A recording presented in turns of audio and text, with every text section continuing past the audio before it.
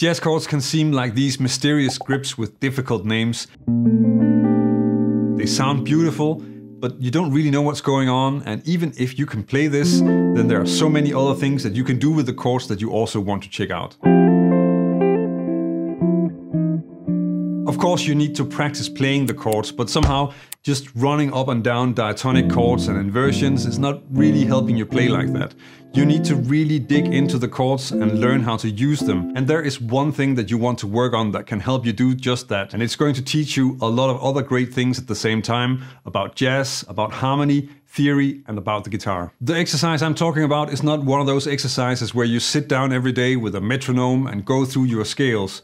What you want to work on is putting the chords that you practice to use, and you want to put the theory that you know to use, and in that process also learn to play a song as a beautiful chord melody arrangement. So how do you get started with this? A basic recipe for a chord melody arrangement is to learn your shell voicings and then take the song that you want to turn into a chord melody arrangement. Figure out how to play the melody on the two highest strings and put those two together by adding a chord under the notes that are on the first beat of the bar. And if there's no melody on the beat 1, then just play the chord. This way it's pretty simple to make your own harmonized version of that song.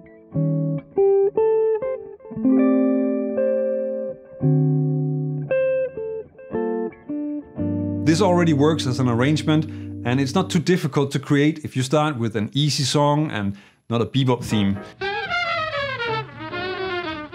But you can take it a lot further, and when you do that, then you start to develop a lot of useful skills when it comes to chords. I should probably also just mention that I'm using Days of Wine and Roses as an example in this video because it's one of my favorite songs, but also because it's a great vehicle for some of the things that I'm going to cover later in the video when we start changing the chords. Already with this basic arrangement, you can start to tweak it and add in other chord voicings that you might like better than the shell voicings.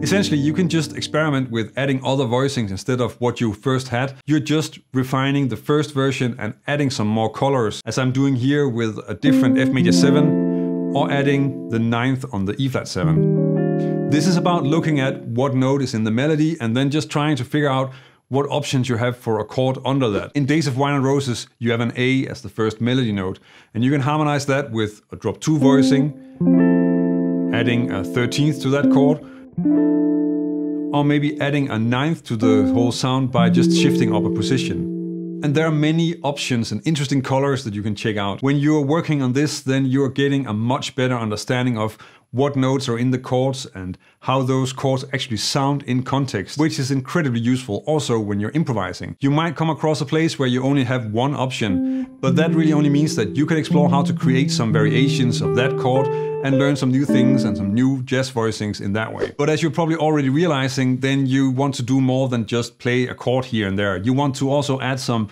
movement to the arrangement within the chords to give it a flow, especially when there isn't any movement in the melody. In this next example, you'll see how you can add some moving voices that help you get to the next chord. And there are also a few different fills that you can add to not just play the chord, but also embellish it and make it more interesting.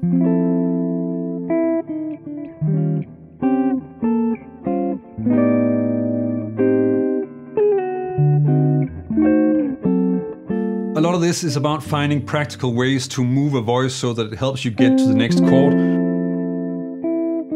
or realizing that there's nothing happening in the melody, so you have time to add an arpeggiated or more embellished version of that chord. This is really also something that's useful when you're comping. On the E flat 7, I'm also harmonizing each note of the melody to create a different sound.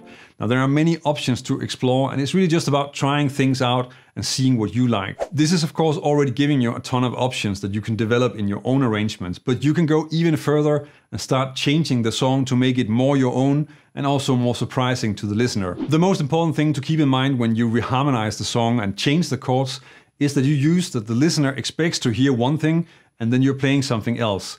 This sometimes means that it works better to introduce reharmonization as an embellishment when you have first played the normal changes. But you can have a lot of fun with this. Let's just start really simple by mostly just changing the sound on each of the chords and then maybe adding a few along the way.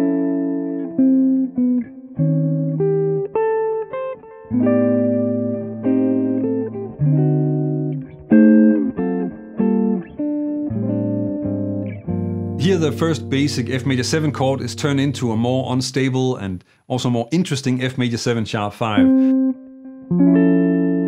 The A half diminished chord is embellished with a 9th, and the D7 is played with some diminished scale harmony, which is really a different sound that is always going to sort of rub a little bit against what we expect to hear. These are pretty easy ways to reharmonize the song by just choosing other sounds for the chords than you might expect. On the G minor 7 you can hear some added chords that work really well with keeping things moving along. So they're just there to add momentum to a long note in the melody. A more radical version where the chords are used more freely and just chosen to fit the melody and serve the bass movement, but for the rest pretty random, would sound something like this.